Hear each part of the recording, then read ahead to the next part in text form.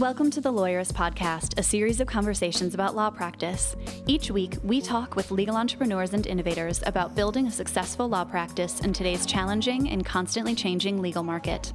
And now, here are your hosts.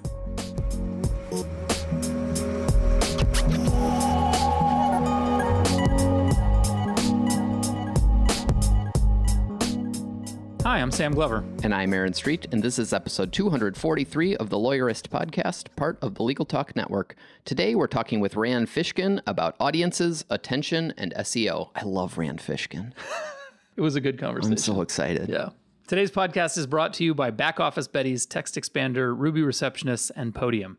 We wouldn't be able to do this show without their support. Stay tuned, please. We'll tell you more about them later on. This week on Lawyerist is budgeting week, and we've got some great new content on the website, videos and blog posts and resource pages all about law firm budgeting. And we even have a new free downloadable budget template in the Lawyerist Insider Library for those of you who either are or want to become free Lawyerist Insiders. It's worth pointing out that the entire library is new. This is a good point that we should probably point out right now. If you are already an insider or if you joined to download a free thing at some point, as of late last week, it is an entirely new library with brand new templates and resources and downloads built around the chapter topics in the Small Firm Roadmap. And so if you haven't been there in a while, you should absolutely check it out. It's prettier and it's full of really valuable stuff, including the budget template. Now we've got a brief sponsored conversation with Emily LaRouche from Back Office Betties, and then my conversation with Rand Fishkin. I'm Emily LaRouche. I'm the founder and CEO of Back Office Betties. We provide virtual receptionist services for law firms across the U.S. and Canada. Hi, Emily. Welcome back to the podcast. So Back Office Betties is a virtual receptionist, which means it's something that firms can plug into their client intake process. And you talk about that in terms of process design. What do you mean by that? What is process design? Process design is extremely important, and I feel like everything in the business should have a process to it. So part of the designing of the process is I follow kind of a simple three-step format. So step number one is you figure out what you want to accomplish. So what is the end game? Step number two is pick a strategy on how we plan on getting there. And then step number three is we want to make sure we back into it. So you kind of start with the end and work backwards. And along the way, we want to make sure that we can accomplish the process while doing it profitably and making sure the business stays healthy. Gotcha. And so how do you start thinking about process design in a firm or in your work, whatever it is? I think you're going to find in every company, there's some people who are really in the weeds. They're great detail people. And then you have people who are more high level. So I always recommend find those people who are more high level. You know, the ones who annoy you because they forgot to dot the I and cross the T. Those are the best people for your process designers. And then you get the detailed people to fill in kind of the meat of the material. So start with someone who can really see what the end game is and figure out what do we want to accomplish with this, and then kind of backfill it and work with your detail people to fill in how we're going to do that. How do you decide what your strategy is going to be with this process? Picking a strategy might mean what kind of tools are we going to use? Can we use something that's a free tool? Do we have to purchase a paid tool? How are we going to kind of use the strategy of making this happen? Gotcha. And how do you make sure that you're doing this in a profitable way? Right? That has to be one of the considerations too. So for us, a perfect example is when we're designing an intake process, we know our clients have a certain threshold of what they're willing to pay for. So we know we have to keep the call to a certain time period so that we're not overcharging. So for an attorney, you're going to want to do the same thing and look at how much time is this going to take me? Am I overcomplicating things? How can I keep it very simple so that I ensure that I'm not overcharging my customer, but I'm also effectively using my time in a way that's profitable. Do you have any tips for avoiding overcomplicating things? That does seem to come up a lot when people start digging into processes. They get stuck in the process of figuring out their process and designing it. Absolutely. So my biggest tip is find that person, again, who's a little bit annoying because they miss details. They are the best process designer because they're going to do the high level stuff and they're going to figure out how to accomplish what you need to accomplish without getting lost in the weeds. As someone who does design, this is something that I end up doing with Aaron a lot, right? Aaron is the big picture. He says, I don't care about the tools. Here is what needs to happen, which is helpful to bring me back to, yep, I'll figure out how to make that happen. Yeah, so it definitely helps to have a partner where you guys are kind of the yin and yang for each other. Mm-hmm. And I have a partner like that I work with a lot. And I always tell her, you are the yin to my yang, because everything I miss, she catches. And so it works out perfectly. Very cool. Listeners, if you'd like to learn more, you can visit backofficebetties.com/swipe. And there you'll get a free template with the top 3 intake processes that Back Office Betties has designed. And you can plug those right into your firm, into your intake process. Emily, thanks so much for being with us again today. My pleasure. Take care.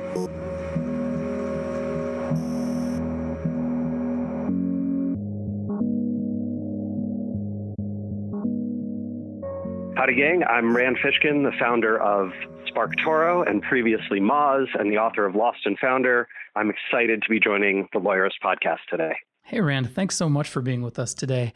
You're one of those guests where you introduce yourself briefly, which I've asked you to do, but there's so much in those things. So do you mind starting at Moz and just kind of summing up what that is and what that means and where the company sits now? Yeah, absolutely. Yeah. So I dropped out of college in 2001 and started working with my mom, Jillian. She had been running a graphic design and sort of small business marketing firm as a solo entrepreneur, like many attorneys do, here in the Seattle, Washington area. And her clients started needing websites, right? The internet was growing and the web was starting to be a place where people needed to do marketing. And so I liked building websites, and I joined her to do that full time. And we struggled for a long time, but eventually sort of found our groove with SEO, search engine optimization. So essentially that's the practice of, improving your website and your online reputation and the links that point to you and the words and phrases that you use and the content you create in order to drive high value traffic from Google and other search engines. Back in the early 2000s, there were many search engines. Today, Google is 95% of the US market. I was going to ask you how to explain SEO strategy to a third grader, but I think you've just given us that.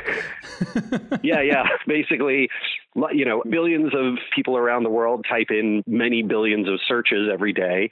And Google determines what results come up, right? They have a ranking system that determines what results come up. And if you can come up for certain terms and phrases, you can drive incredibly high value targeted traffic to your website that will often turn into customers for you. And because of this, incredibly high value transactional relationship that Google has with people searching the web all over the world, search advertising has become a huge market, right? This is why Google is one of the world's largest, richest, most powerful companies. And the organic side of that, right, which is what SEO focuses on, search engine optimization focuses on the non-paid or what we call organic results, those get 11 times as many clicks as the paid results in aggregate. For every 10 searches that result in a paid click, there are 110 searches that result in an organic click, a non-paid click. That's what Moz focused on. Initially, we were a consultancy, services business, and then we transitioned to software and built tools and a platform to help people do this themselves, right? Either for their clients or for their own websites.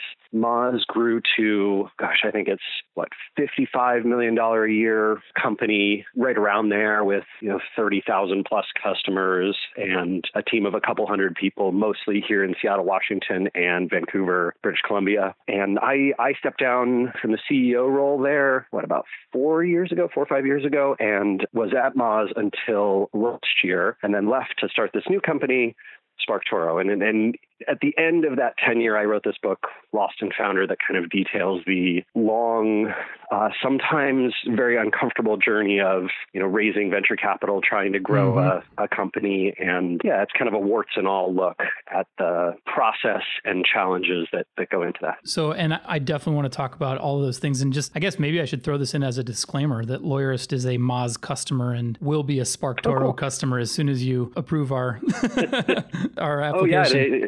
All right, excellent. You're in the beta survey. I'll go in there and make sure. Hey, no rush. We're good. But I should probably throw that out there as a disclaimer. But one of the questions before we leave SEO entirely, I feel like there's still very much a bit of tension between people who are bought into SEO and working on it and people who are like, screw that noise. I don't play games.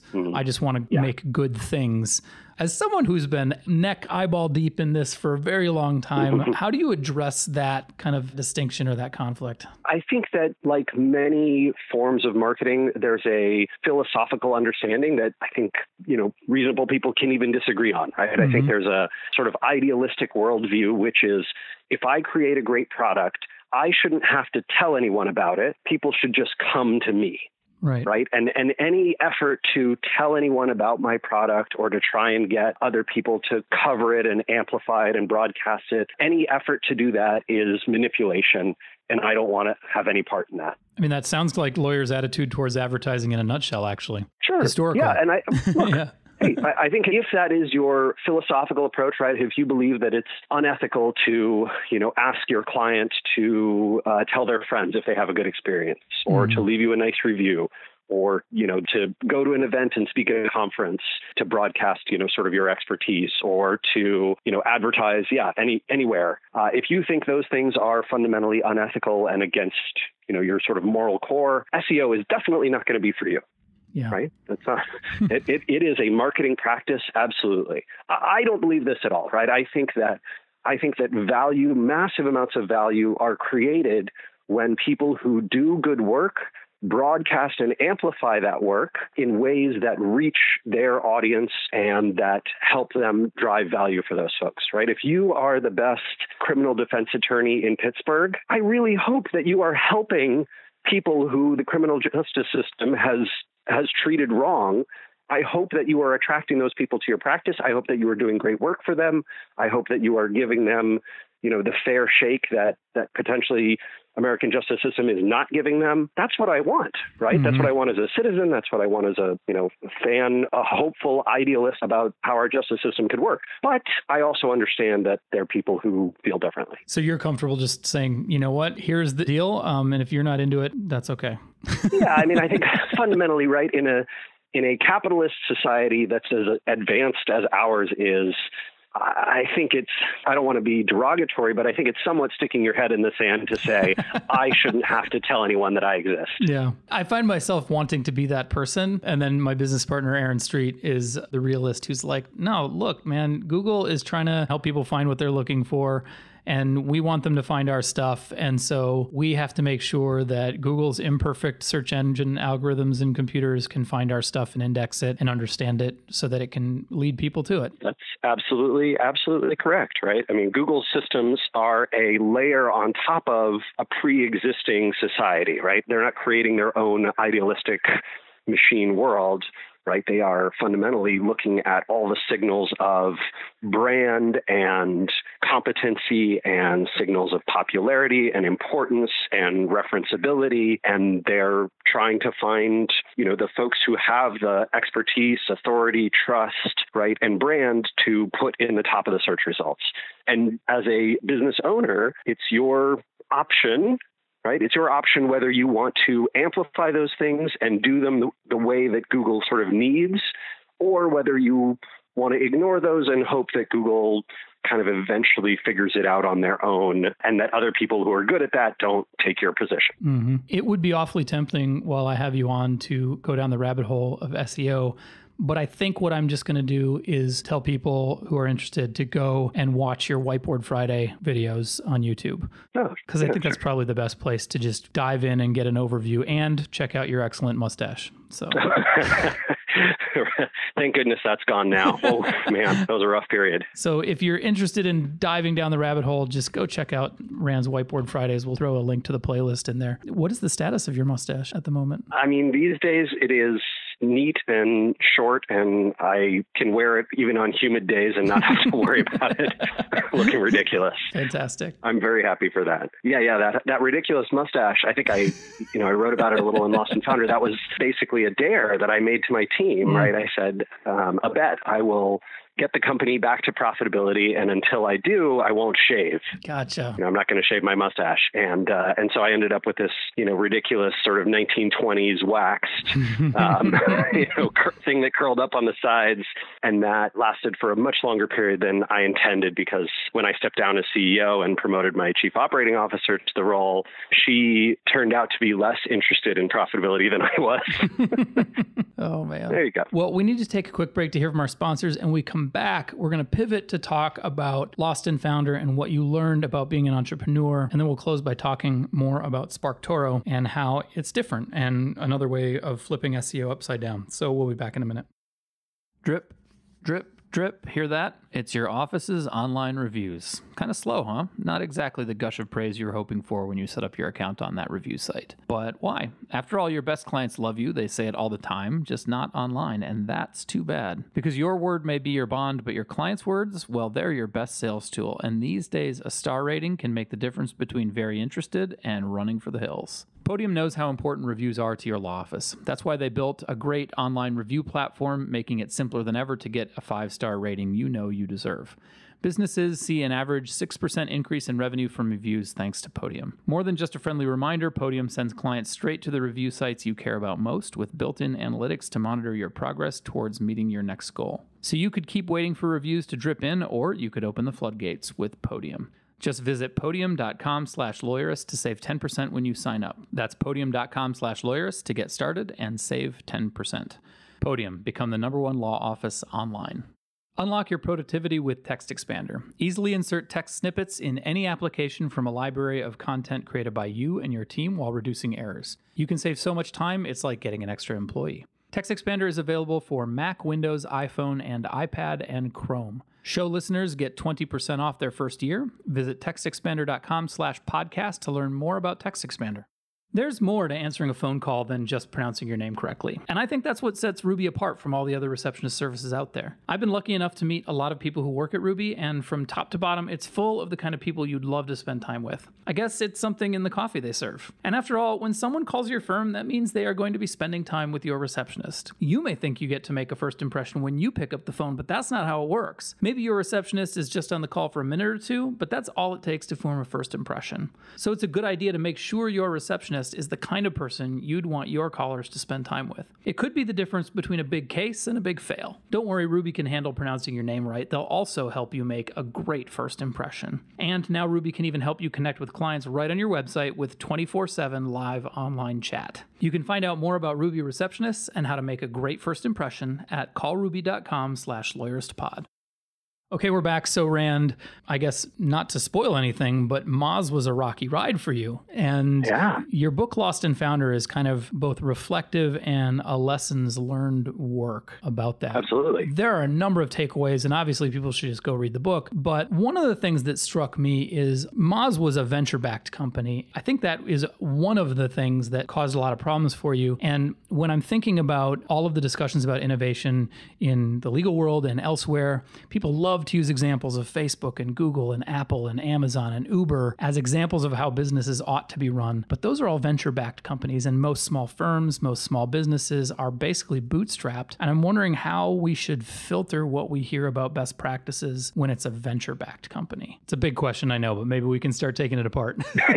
Yeah, I don't think there's nothing to learn as a bootstrapped entrepreneur from venture-backed or institutional capital-backed organizations. But I'm not sure I probably would try to avoid the lessons that Uber has taught us, right? Right. Unless what you're looking to do is use, billions of Saudi dollars to sort of fund a non-profitable, will eventually make up for it with self-driving cars business. That's a very strange one to me. I think, Amazon, Apple, Microsoft, Google, they have lessons that we can learn, but I think they're very, very difficult to extract, particularly because those companies are so big. They have so many institutional advantages. Their challenges are so different from what a bootstrapped entrepreneur faces. I don't feel like there's a tremendous amount that you can directly learn and take away, right? If somebody says, hey, this is how we did, product planning meetings in Google, and you and the 4 attorneys in your practice sort of look and go, oh, okay, well, maybe we should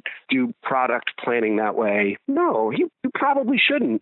That probably is tremendously tremendous overkill. The products that you're creating are essentially, trying to figure out how to package your services, which is kind of packaging is a form of marketing, right? And how to charge for them and bill for them and how to assign the work and all those kinds of things. But a Google-like process is going to be almost certainly overkill. They've got way more money. They've got way more people. There's just so much more that maybe they even need to bring to it. I don't know. And as an attorney, right, fundamentally what you're doing is serving individuals. Google is not serving individuals, right? Yeah. Google is serving billions of people. And so the products that they build have to be accessible to, marketable to, usable by billions of people. And that is a fundamentally different challenge than how do I craft something that my next 70 clients over the next, whatever it is, a year, 2 years, 4 years are going to appreciate and enjoy and get value from and, take away great service from and want to refer their friends and, it's going to be able to practice that I'm proud of, just completely different in every way. And so I think that on the innovation front, there's probably a lot more to be learned from small businesses on the technological innovation side, to be learned from early stage companies, maybe those that have just gotten funding or maybe those that are seeking funding or those who have stayed small and built remarkable practices. I think that's a far better target for who do we learn from. In your takeaways in Lost and Founder, it was clear that you have wrestled with some of these issues around in what ways would taking capital influence my options and my ability to make decisions and to feel good about the product I'm building and work with people I want to work with? How does culture and values play into this? I feel like I could see you wrestling with a lot of those issues, and sometimes they're due to, I suppose, the way you take funding. But it feels like, when you look at a Facebook or a Google, there's this story that they're trying to tell to investors or to advertisers and customers that are pretty influenced by those things as well. Yeah, totally agree. Another piece of Lost and Founder was you just being very open and vulnerable and honest about all of the downsides to being an entrepreneur in a startup and trying to make that work. What do you think makes it so hard to be an entrepreneur? Another big open-ended question, but I'm curious to hear what you say. Yeah, I think that when you are I don't want to say a cog in the machine, right? But when you are an employee and you are one of many, there is a sort of shared roadmap, right, that everyone experiences. They all work for someone. They're all working towards something that's defined by leadership. They're working in a culture that's been defined by the founders, the creators of whatever organization they're in. If you go that level up, it becomes very, very much a solo or a project that you are doing entirely with your co-founders, your other partners in a law firm often. And that means that everything needs to be defined by you. It also means that you are fundamentally, at the core, responsible for everything. Everything is your fault. Everything is your fault. I think I have evolved my thinking on this, right? So what I used to believe was that not only was everything ultimately my fault and responsibility, but that it was also within my power completely to change all of these things, right? That everything here could be optimized. That the only reason Moz wasn't, Google or Amazon or Apple was that I wasn't doing a good enough job. Yeah. Right. And that if I could figure out the right things to do, that we could be in those spaces. And to be honest, I think that's sort of an immature attitude, right? It's an attitude that's grounded in, the traditional sort of, well, I'm an American male in my early 20s and I think I can do anything. And, I believe all the hype about the venture-backed world.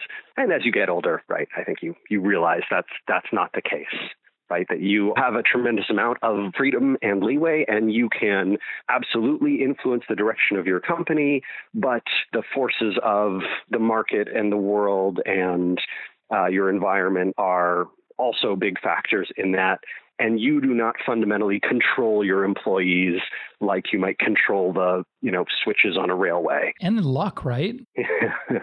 Yeah. I think holding yourself to that responsibility. Yeah. Whenever I hear people talking about what works and what they've done awesome and how everybody else should follow it, I'm like, yeah, but for every company that did what you said and succeeded, there are probably 9 or 20 that did exactly what you said and failed. And so It's one thing to say you can't lay all this stuff at your feet as a founder or anything else, but it's another thing to just disclaim it entirely. And there's somewhere in the middle where the right combination of luck and it's my fault and it's my success and it all kind of evens out. And if you nail it all across the board, then you win, I guess. Yeah, I'm 100% certain that the absolute best, smartest, most thoughtful, creative entrepreneurs in the world almost certainly are not running the best businesses in the world, or the businesses that we look up to the most, right? And that's just because of, opportunity and where they were born and who they are and what businesses they chose to enter versus, what the market sort of geared toward, and all the systemic advantages that history provides to particular things, and just, a million things that are outside of your control. And so what is in your control is what you can do about each of the challenges that come up, right? That, I think, is a great place to hold yourself responsible. Like, hey, here's an opportunity. How can I best execute on that opportunity? Hey, here's a person who's not working out in my organization. What is the right thing to do? Should I train them and work with them? Should I let them go? Should I find someone else? Should I try and build a company that doesn't need someone like this in this role? Should I outsource it? Should I move this person to another part of the organization? I think these are all very reasonable things that we can hold ourselves accountable for, but I'm not Amazon. Let's probably take that one off the table. Like from day to day, from week to week, though, how do you keep yourself out of that mindset of this is all my fault, or it's, the reason we're not successful is on me? Do you have any tools that you use to keep yourself healthy, your mind healthy? I mean, what's interesting is if you read Lost and Founder, you'll find a couple of chapters in there where I obviously did not, right? Where I obviously was lost, completely lost in the world of this is all my fault. I'm not doing it right. This company, it's not failing, right? But it's failing as a venture-backed business, meaning its growth rate went from 100% year over year to 50% year over year, right? That was essentially when I felt like I was failing. That was when I stepped down as CEO. And that's relatively ridiculous, but in the context of what a venture-backed startup is supposed to do, hopefully it's somewhat understandable. Right. I think these days, the things that have helped me the most, I know this is going to sound somewhat shallow, but getting enough sleep.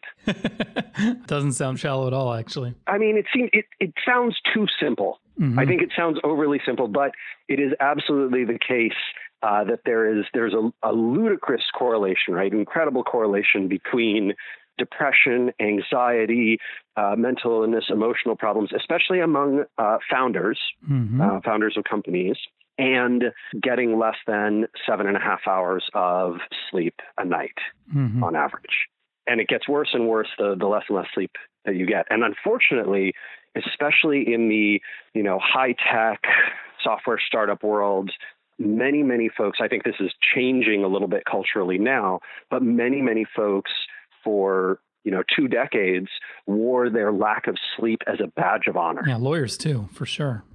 Yeah, and that is truly dangerous. So if you think about what suffers the most when you don't get enough sleep, or when you're not healthy in general, sleep being the most important one, but others, the thing that scientists can sort of very clearly prove, causal, not just correlation, is poor decision-making, right? Your decision-making suffers. If you're asked simple or relatively complex questions, your ability to process information, take it in, come out with the right answer, a good outcome, diminishes dramatically the less sleep that you get. And what the heck is a founder's job?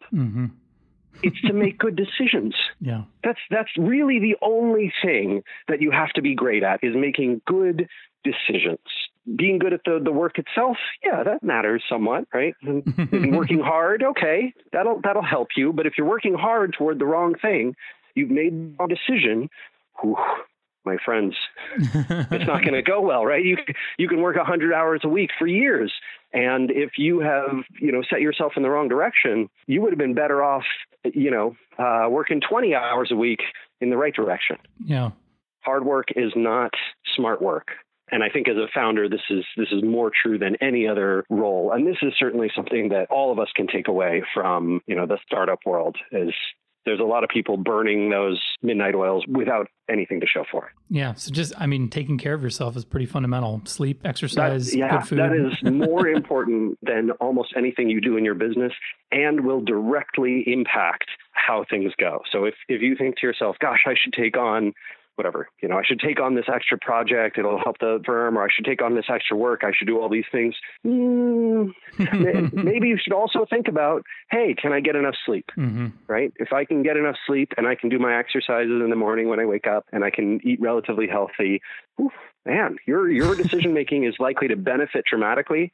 And I mean, not to belabor the point, you are probably going to be a much happier, more productive person. Fundamentally, you'll probably be much happier with your business and your life than if you go to the other extreme. Yeah. So you left Moz, you wrote Lost and Founder, and then you founded SparkToro, which, as we sort of alluded to, is still in beta. But what is SparkToro going to do that's different from what you were doing before, or just what is SparkToro going to do? Sure. Yeah. So very different from what I was doing before. So SparkToro is also in the world of marketing, but it's a tool for audience intelligence.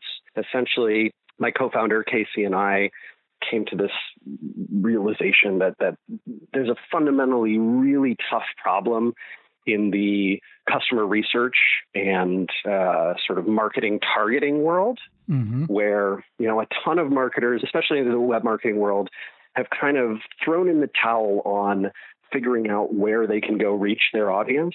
And they just spend a bunch of money with Google and Facebook and tell those two companies to do all the targeting for them. Right. I can't figure out where my audience engages. I can't figure out what's going to work for them. You know what? Here, you take all the money, you figure it out.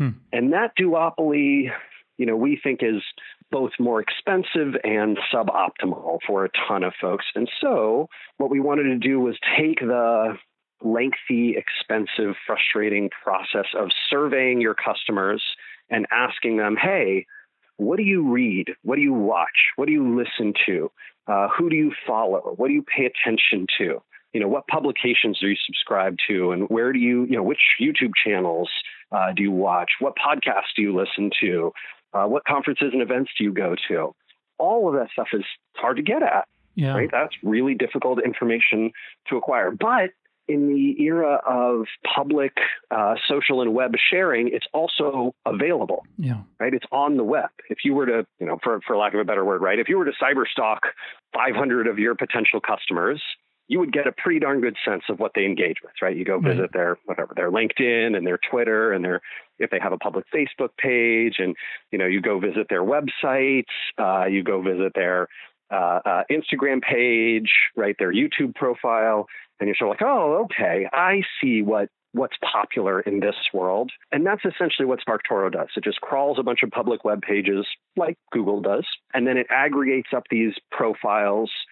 We don't use any personally identifiable information. So we're not keeping people's names or, anything associatable with them. We're just saying, oh, here's 30,000 people who describe themselves as attorneys in the United States. And now let's look at which YouTube channels are most popular with them. Yep. Right. Here's a YouTube channel that's followed by, 1,500 of them. That's, 5%. We're going to put that on the list. And so you can very quickly sort of, with a lot of accuracy, and high statistical sample size, you can query any audience with any geography that we have data on, and we can tell you, interior decorators in London listen to these podcasts and they read these websites. People who are interested in conservative politics in Texas tend to read these publications and follow these people on Twitter.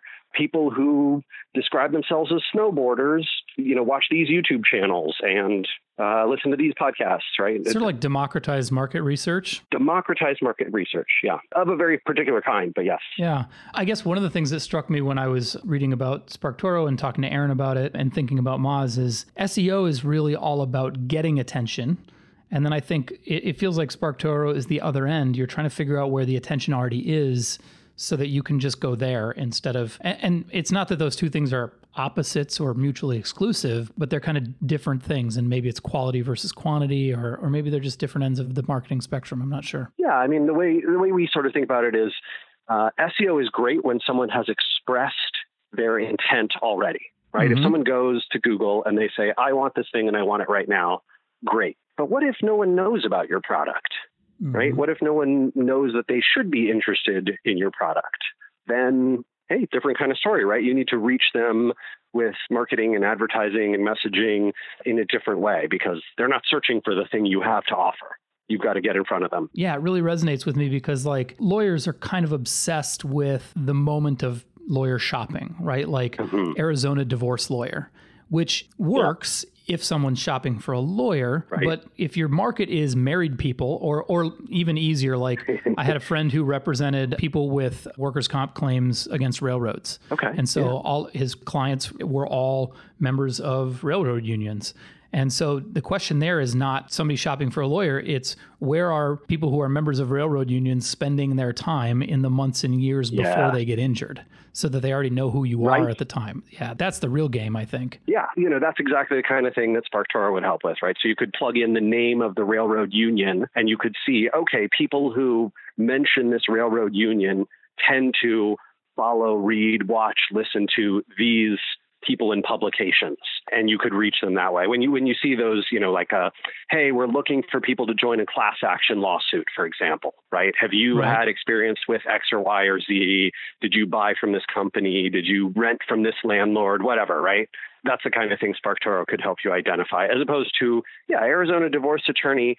I mean, I think that, SparkToro is much less helpful for those types of situations because advertising That's classic to all SEO, really. Right. Advertising to all people who are married who might get divorced is very tough. Nobody puts in their profile, right?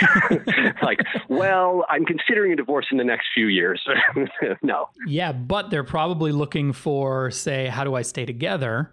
And that might be something where a tool like SparkToro could help. Okay, so people who are looking for a relationship advice, where are they spending their time? Yeah. Now we're onto something. Yeah, right. So, if someone basically describes themselves in their sort of bio, or they are following, reading, sharing content, talking about a topic in a particular way online, publicly, then SparkToro can help you find them, right? We're good in those cases.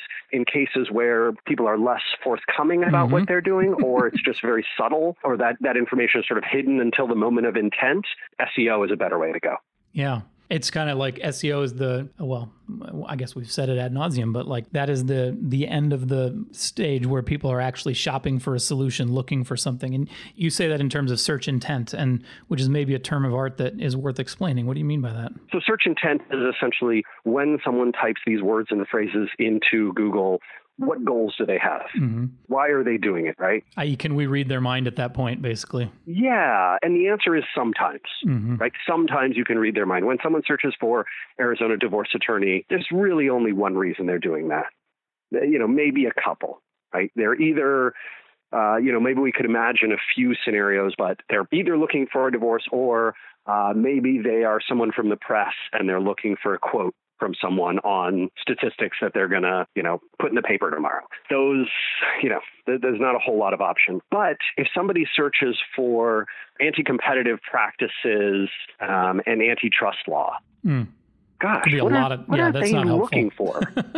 Right? Well, it could be, right? It could be really helpful. Maybe this is someone who is about to, who wants to sue Google, right, for anti-competitive practices. And by ranking for those terms and phrases, if your firm, your practice could attract that person, you might be able to have an extraordinary client on your hands.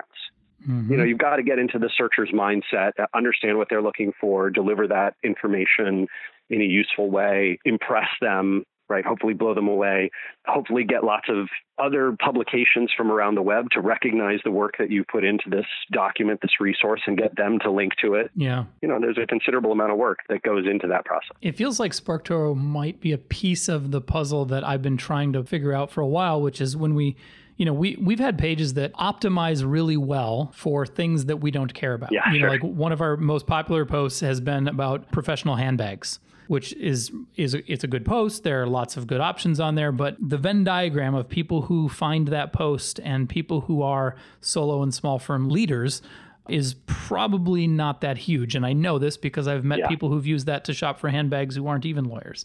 Sure, of course. Right. But like when I talk to SEOs about this, they get really excited about how well optimized that page is. And we're considering deleting it because it doesn't actually give our site much benefit because it's not helping us find the people that we are trying to bring into our community. By the same token, like there are blogs out there who write about legal stuff that get really excited about links from the New York Times.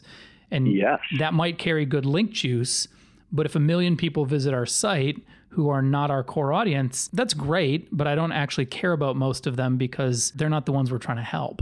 So this is why I think fundamentally, this is why you should care about that, right? If you are mentioned in the New York Times, even if it brings you 0 visitors who convert over the next 10 years, right? None of them convert. None of them even refer someone to you, right? What you think to yourself is, oh, that was, $2.80 of wasted internet bandwidth, right? Because bandwidth is very cheap these days. Yes. I would still tell you that is a very useful, high quality reference point. And here's why.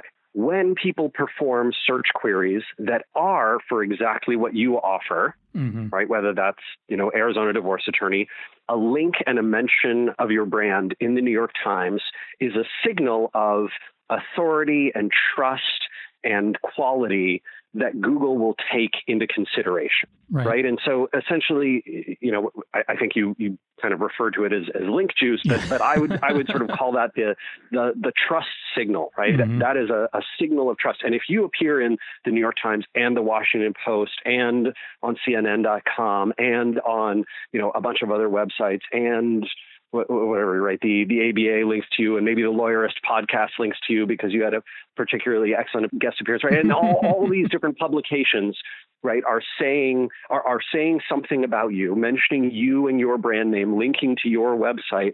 As Google crawls and indexes the internet, they start to pick up on that, and you are far more likely to rank than your competitor. Yep. And you might say, well, this is ridiculous. I wrote a piece on professional handbags, and so Google thinks I'm a better lawyer? Possibly. Yeah, kind of. Possibly, right? Because you have earned these signals. And so I think that it is good to keep in mind how Google works as you are considering these, different marketing investments that you could make, because what you think of as useless traffic might in fact be the thing that brings in, the next 10 whales that you land. That makes good sense. I want to be respectful of your time, Rand, and I really appreciate the time you spent with us today. We'll be linking to Whiteboard Fridays, to Lost and Founder, and to Spark Toro in the show notes if people want to go there. And if people want to follow you, they can find you where? Where's the best place to send people who want to follow you on the internet? Yeah, so obviously, sparktoro.com is where I'm doing the majority of my work these days. If you are on Twitter, I am at Randfish. That's my most active social network. I talk a lot about web marketing things, including stuff related to Google and small business marketing as well. Very cool. And I really appreciate you having me on, Sam. It's been great. Thanks, Rand. Are you interested in implementing the ideas you've heard on today's podcast into your law firm? Could you use a little help? Hey guys, it's Stephanie, the VP of Community Success here at Lawyerist, and I'd love to help you tackle your business or take it to the next level.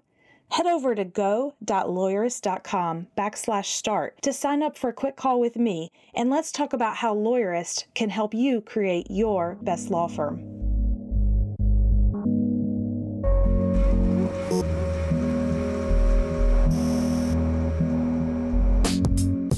Make sure to catch next week's episode of the Lawyerist podcast by subscribing to the show in your favorite podcast app. And please leave a rating to help other people find our show. You can find the notes for today's episode on lawyerist.com/podcast. The Lawyerist podcast is produced with help from Lindsay Calhoun and edited by Paul Fisher. The views expressed by the participants are their own and are not endorsed by Legal Talk Network. Nothing said in this podcast is legal advice for you.